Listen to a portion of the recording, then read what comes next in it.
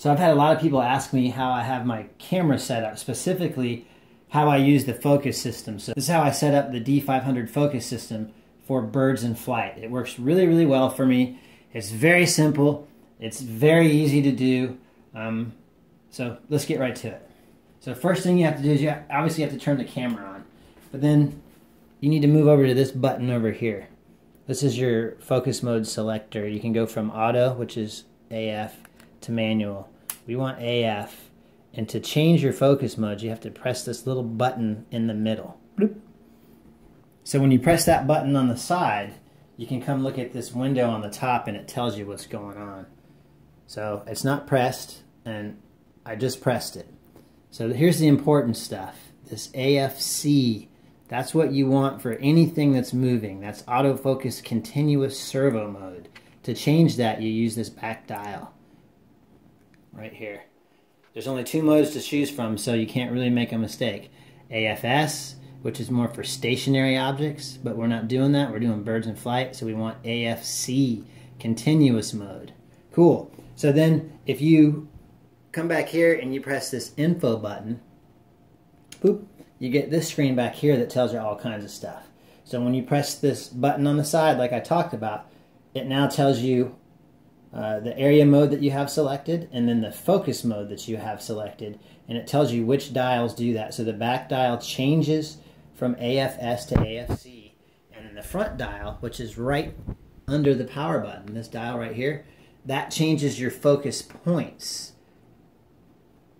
So I choose, by default, I have group autofocus set up, and I'll show you what that looks like when you look through the viewfinder. Alright, so this is what group focus mode looks like when you look through the viewfinder. These 4 little squares is where the camera is going to focus. And on the back, if we pan back a little bit, there's this little joystick here, and this is something that's new on the D500, and it's excellent. This little joystick moves your focus points around in the frame. So here I'll show you. If you come back, you can see I have the focus points kind of up into the center, up into the right a little bit. If I wanted to move them, I press that joystick to the left, they go to the left. If I want to move them down, I press the joystick down, they go down. So that means that now the focus will be where these 4 squares are. So boom. And typically for birds in flight, I try to keep it right in the middle, because birds are very erratic. You never know where they're going to go, and keeping it in the middle seems to help a lot. Alright, there's also a menu system within the camera itself, and to get there you press menu. Boop. And then the menu will load up.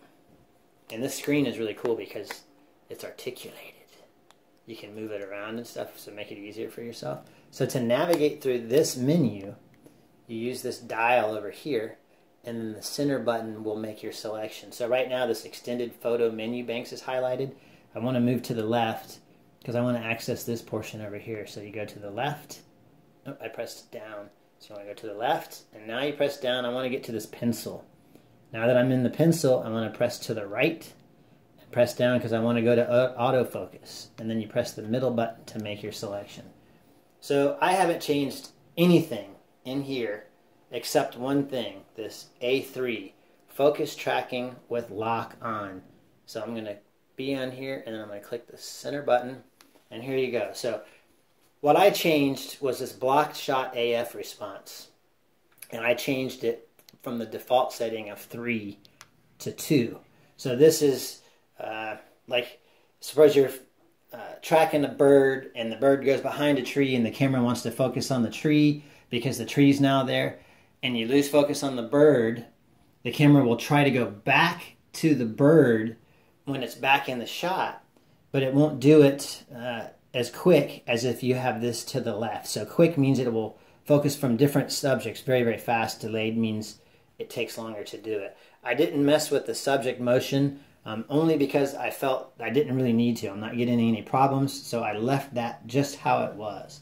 So once you get this set to how you want it, you have to press this OK button over here, and that sets it in the memory.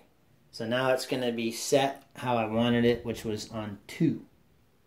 Alright, now here's what I call my secret weapon, okay, because I'm in group focus all the time when I'm doing birds in flight. It works great for birds in flight, but sometimes you might be shooting a bird in flight and then you see a smaller little bird that's ducked down behind some trees, and group focus wants to focus on the branch in front of the bird, and the bird might just be a little bit to the left or to the right, and the autofocus system wants to keep focusing on the branch that's in front and not the bird that's behind. So if you can change to single point focus really, really fast, you can then move your focus point over to just the bird, which is behind the branch, and the camera will focus on the bird really fast instead of the branch. So the problem is changing from group autofocus to single point focus really, really fast. You have to press this button over here and then you have to flip some dials, and I kept forgetting which direction to turn the dial and all that. So what's cool about the D500 is in the menu system, you have custom button functions where you can assign buttons on the back to do things that you want, custom things. So I have assigned this AF on button to do something really, really, really cool. And what it does is it activates the autofocus system, and it changes from group to single point autofocus just by holding this button in, and it keeps focus on wherever that focus point is while you're holding that point in, this button in. So I can be shooting in group autofocus and suddenly see a little bird and tag this button right here, and I'm now in single point focus. So now I can get that bird that's deep in those branches. So I'll show you how to set that up really quick, because it's really, really easy and it's extremely useful. Don't be afraid to go into this part of your camera, because that's what it's here for.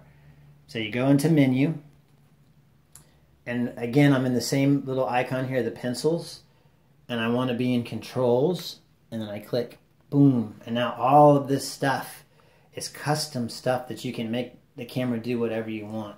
We're going to go into custom control assignment right off the top. Boom, and now you got a picture of the front of the camera, and the button that's highlighted is also highlighted on the camera. So this button is on the front of the camera, and you can change it to do whatever you want. I changed the AF on button, which is right down here.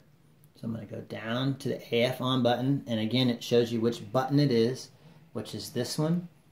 And then you press the center button here when you have it selected. And now you have a selection. A whole bunch of stuff that you can do. I changed it to AF area mode plus AF on. So that's saying I want a specific focus mode and autofocus on at the same time. And you can see it's telling me I need to go to the right to see what that is. So I press to the right. And I've changed it to single point AF. And when you do all that, you hit OK. And now it's saved to this button. So now you can instantly change from group autofocus to single point focus just by moving your thumb right here and pressing this button. It is super, super cool. So I went one step further.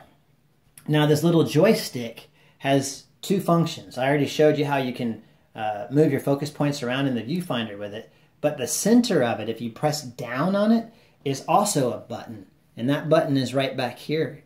And I changed it to AF area mode plus AF on, and I changed it to dynamic AF 25 points. That's a different focus mode. So if I wanted to try a completely different focus mode that wasn't group, that wasn't single point, I now just press in the joystick and it instantly turns on the autofocus system, keeps it on as long as I have it depressed, and changes to this 25 point dynamic autofocus system. So I'll go over it again really, really quick. So by default, if you look up here, I have AFC for continuous, but that's what you want for birds in flight. I have group focus set by default, but if I get to that little bird in the branch, I come over here and press this AF on button, and it changes to single point. If I want the dynamic point 25 point, I press this button in, and it changes to that. And I'll show you through the viewfinder really quick so you can see it working. So if you look in here in the viewfinder, all right, I've got group selected, right? And that's perfect for what I want, but now this little bird is in my way, so I want to focus on this little bird and not the tree. I press this AF on, and now I've changed to single point. And I can move it around with the joystick if I need to while I'm holding this in. So pressing in the joystick, I have this 25 point auto dynamic focus area. Pressing in the AF on, I can change from single point, I let it go, I'm back in group, all within a fraction of a second. That's how I have my D500 set up for birds in flight and how I use the autofocus system.